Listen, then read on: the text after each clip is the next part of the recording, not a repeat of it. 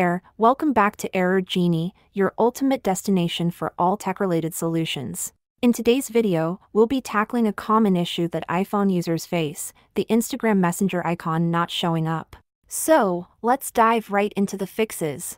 Before we proceed, it's crucial to ensure that both your Instagram app and your iOS are up to date. Make sure you have the latest versions installed on your device. Once you've checked and updated if necessary, let's move on to the solutions. The first method involves opening your Instagram app and tapping on the share icon. You might see a message that says, "There's a new way to message on Instagram," followed by a list of the features available in the latest update.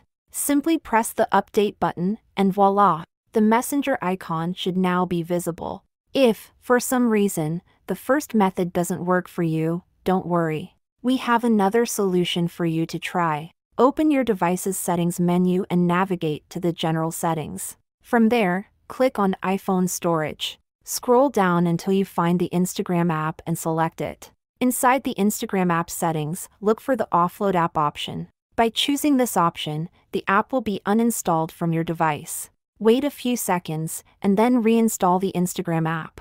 Launch it again, and hopefully, the messenger icon will be visible this time. We believe that these two methods should resolve the issue for you. However, if you still encounter any difficulties or have any doubts, please feel free to leave a comment, and I'll be more than happy to assist you. If you found this video helpful, don't forget to give it a thumbs up.